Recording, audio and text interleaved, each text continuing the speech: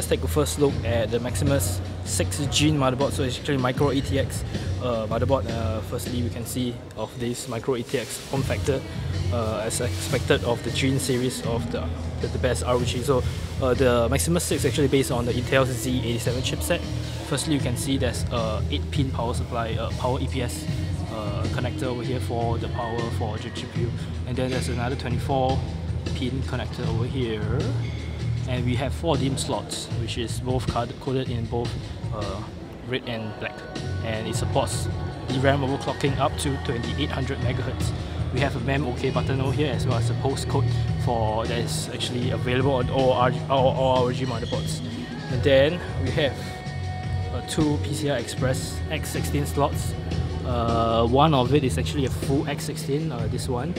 The other one is actually electrically X8, and then we have X4 slot over here.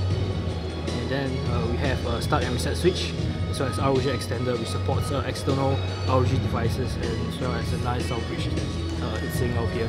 Let's take a look at the side. There's actually 8 SATA 6 gigabit per second ports, and then we have a Supreme FX chip over here, which gives you awesome audio quality for the 8-channel audio out, which is stated here.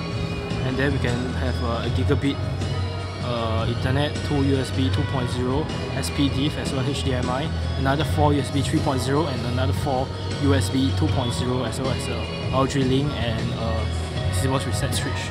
Then at the top, there's actually a MPCIe combo tool, which allows you to add on expansion cards such as your 802.11 wireless AC cards.